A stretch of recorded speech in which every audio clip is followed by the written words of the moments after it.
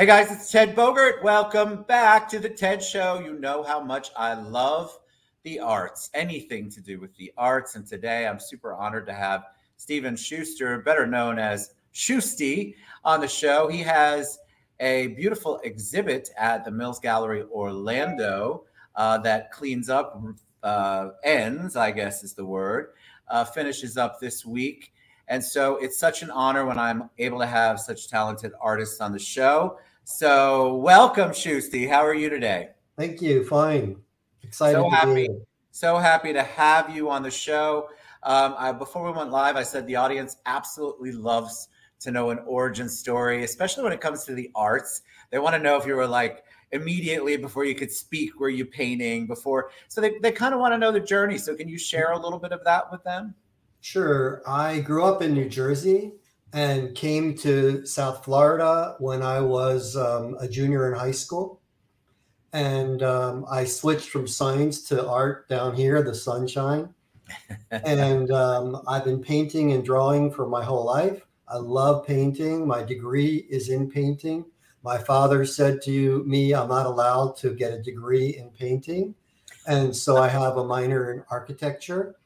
After going to college, I went to work for my father, who came down to South Florida to buy a tiny business called Ding-a-Ling Answering Service.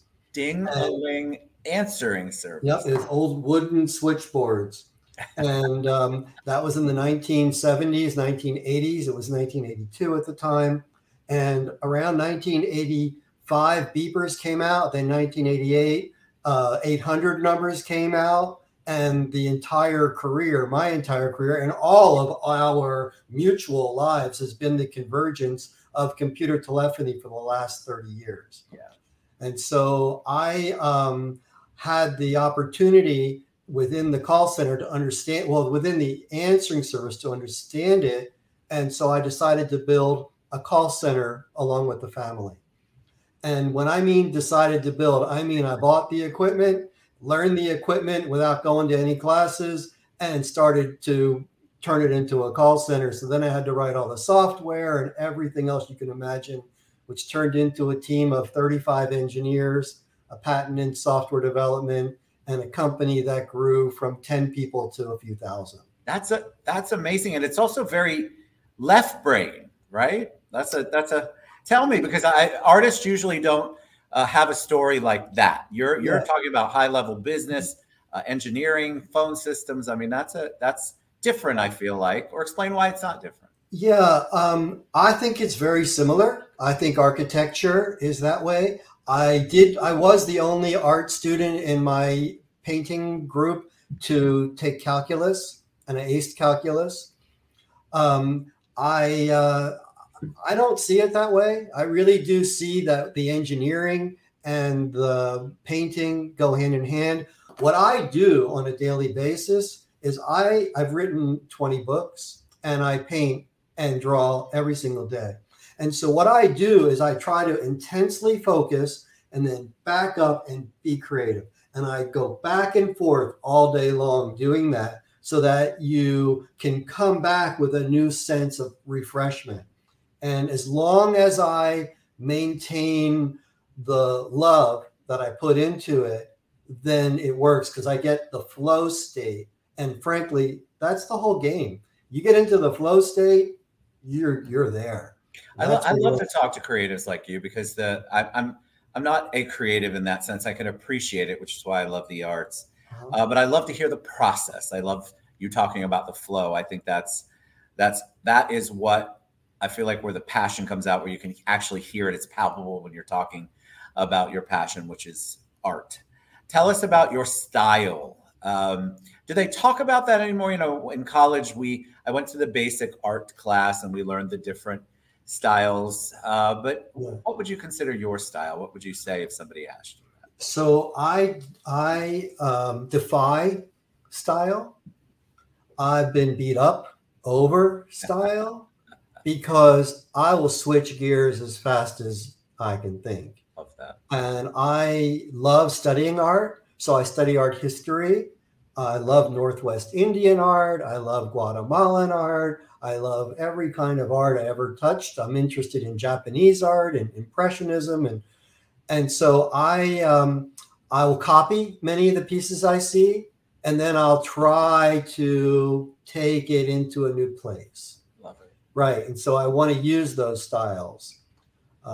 Yes. Tell us about what I love that, because I think every time I've had an artist on, the newer, I call newer artists, the ones who have just emerged and are blessed to have shows, exhibits like you, they don't want to define themselves. They don't want to be put in the traditional old school model of how people think of art.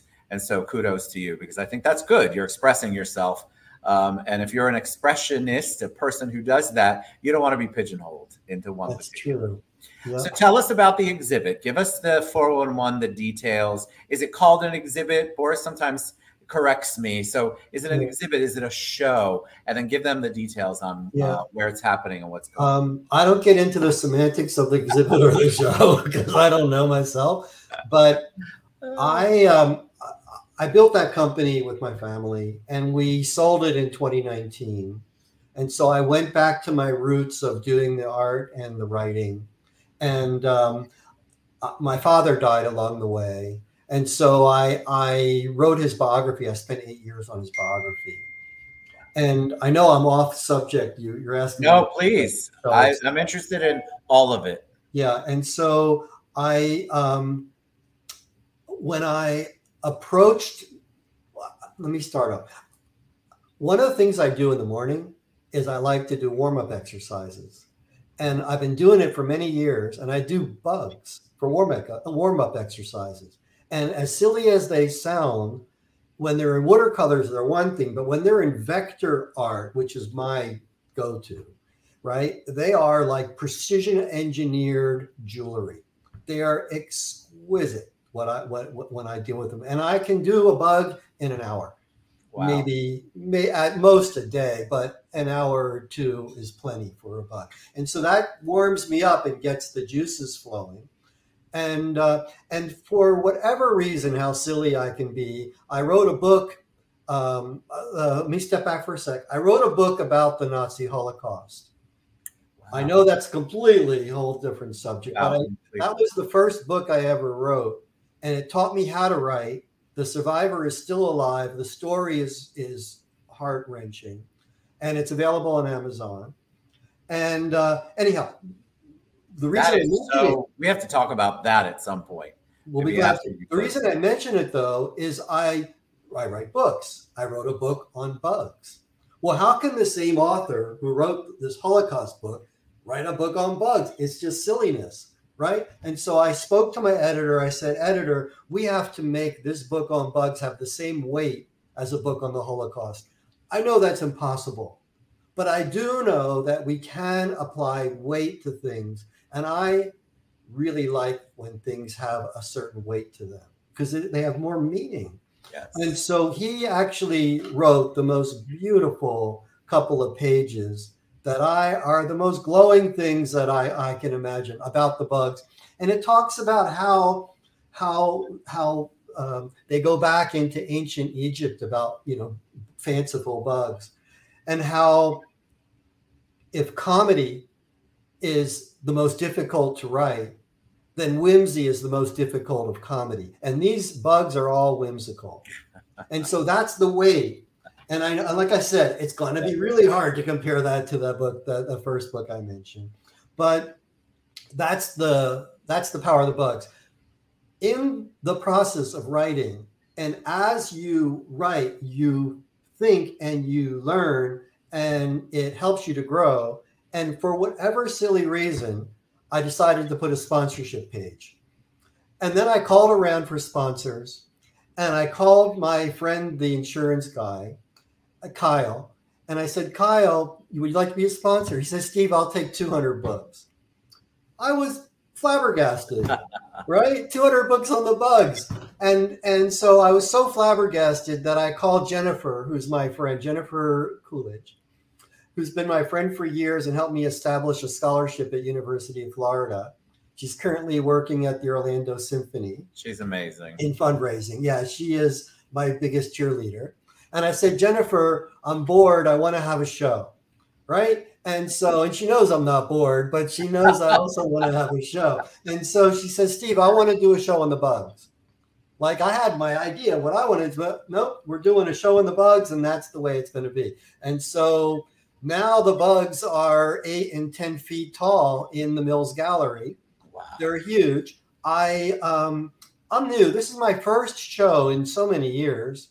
And so I used a wide format printer to make these giant things with the idea that if anybody wants something, we'll figure out what size and come back and make it the right size that they need.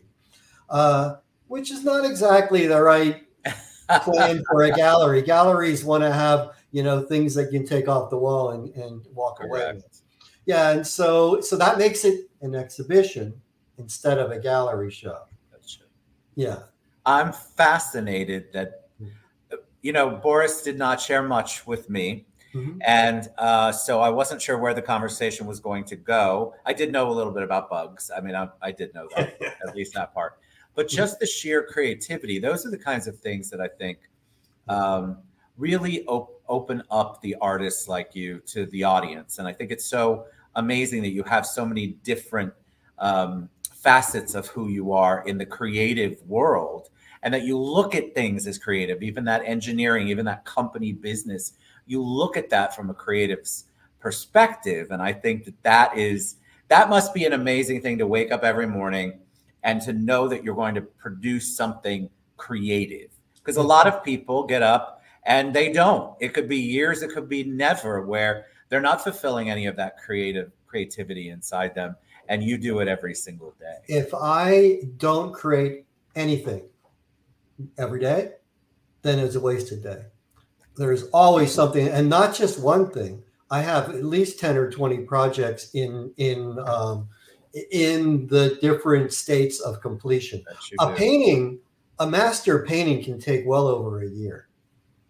Okay. And so you can't, it takes a long time, but this piece right behind me, yes, I started this piece last night for your show. This piece is the Butler House in Hillsborough Beach, Florida, or Deerfield Beach, Florida, excuse me. And believe it or not, I have 2 shows running at the same time. There's another show in South Florida for landscape art. And then on the 19th, there'll be a 3rd show back in Orlando on the art of music. And so each of these are completely different themes. And I have so much more work. I could have 10 more shows, all different themes. And so how do we drive people to your show that ends this week? Tell Mills Gallery, 6 to 9. We're bringing music from South Florida. We're going to try to have a little party. We're giving away a few of the posters. They're really cool. They'll be fun to do. Looking forward to meeting everybody, listening to your thoughts and comments, and having a good time. So millsgalleryorlando.com is where you can find, I can put you in touch. I encourage you all to go out. If you haven't been, first of all, to Mills Gallery, it's beautiful. Yeah. But I'm excited to see big bugs. I just find that so intriguing. And I think there's a kid in all of us that has had a fascination with bugs. So I think that would be an amazing show to go to. 6 to 9. You're good. 6 to 9 tonight and Thursday.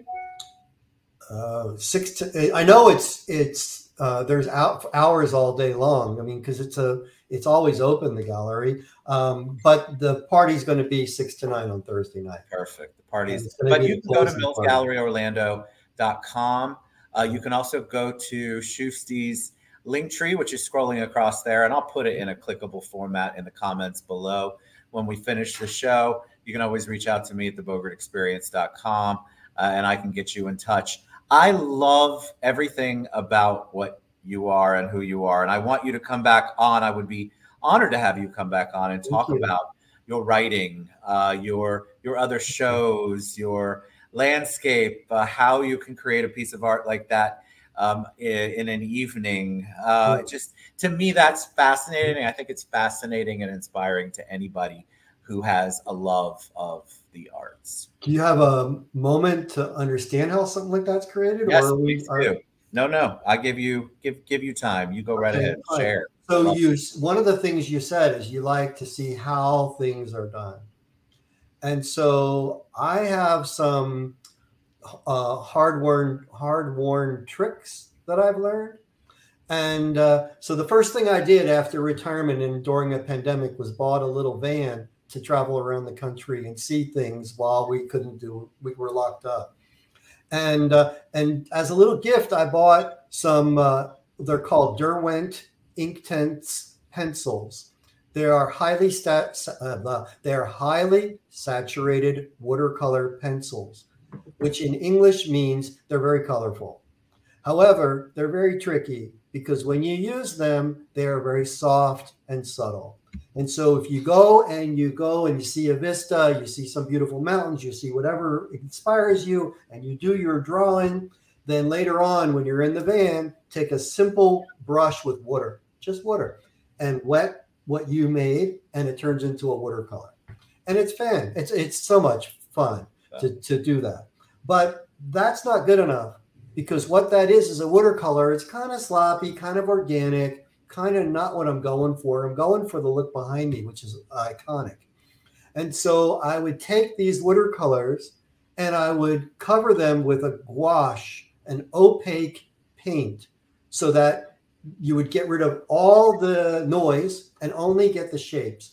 Once you have the shapes, I put it into the iPad Pro and vectorize it, which means that I draw dots of all the shapes very quickly, and then turn up the saturation and adjust all the colors and play around a little bit until it becomes like, wow, drop dead gorgeous. Once that's all done, then go back and paint it. Wow. Yeah. Wow. And I will have to, we'll have to have you do that. Maybe we'll have you show us a little bit of that. Sure. In the books, in the link, there's a landscape book in the links, and it explains the process. Love it. And then so the link tree is really the best way for people to find out more. And then we want you all to go to the show if you can make it today, but definitely the party is tomorrow night, 6 to 9 at Mills Gallery, millsgalleryorlando.com if you want more information. I want y'all to go and follow Shoosty, find him wherever he's at. We've got all of his stuff and his links, but you can find it all at the link tree. I am 100% sure. I love it. I am lost track of time, so that is always a good thing because I'm fascinated by your process and what you do and the amount of different creative flows that you have going on. I think that's absolutely amazing, and I want people to get to know more about you. So go to the show, Mills Gallery, Orlando. Go to Shoosty's link tree, and yes, he prefers Shoosty. I know that I was going to ask that, and I saw it come up on your name right there, so I knew I was safe. What a joy to have you on, my friend. I appreciate you. Thank you so much. Here's a little teaser for y'all. Let's see. It's taking a second to load. My iPad's been sitting here the whole time. Yeah. It's loading. Randomly, I picked the biggest image on the whole file by mistake. So it might not be. Right, it's all right. Yeah. But people can find. I want people to research. That's why I love Linktree so great, because you here we go. All right, let's see. I'm gonna take myself off. Put you right there. Wow. There's an example. All of this is drawn by hand. There's unbelievable. Yeah, and there's hundreds and hundreds of. I love the colors too. Yeah, here's a beauty. Wow. That thing is 12 feet tall at the gallery. No way. Yeah. Oh my God. Well, I am very excited for you. It's an honor to have you on the show. You guys go to Shoosty's link tree, or reach out to me, or reach out to Mills Gallery. Thank you, my friend, for coming on the show. Thank you for what you do. You guys, you love the arts. You ask me all the time, are there any exhibits or shows? Well, we've got one Thursday night, this Thursday, 6 to 9 at Mills Gallery. Go to millsgalleryorlando.com. Find out more about Shoosty. All right. I appreciate you. Thank you so much for sharing your journey with us. Thank you, everybody. All right.